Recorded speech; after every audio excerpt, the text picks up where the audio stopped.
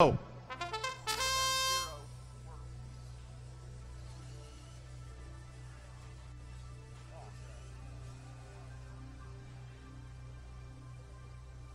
Blue Alliance coming out very strong in autonomous mode.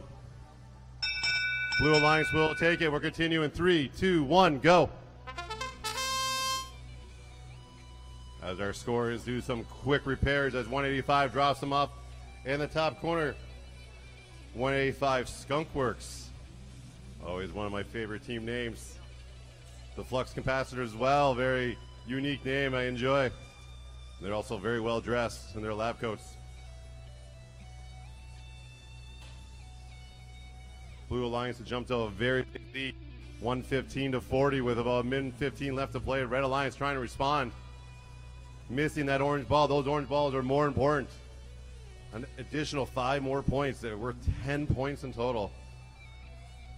Those sometimes can make or break your match. 323. Flux Capacitors hitting their orange ball and hitting the other ones as well for a quick 25 points. Blue Alliance lining up their shot.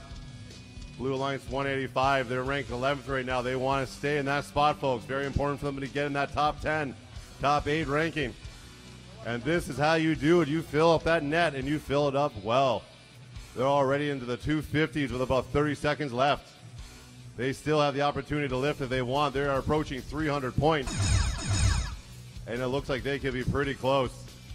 There's still 25 seconds left to play and they have a sizable lead on the Red Alliance.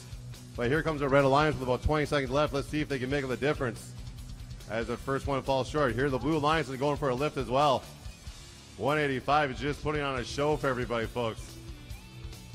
One of the top teams in our division. They're showing why. We have a lot of great teams in this division. I still claim the math division is the toughest division. I'll take our top 10 against anybody else.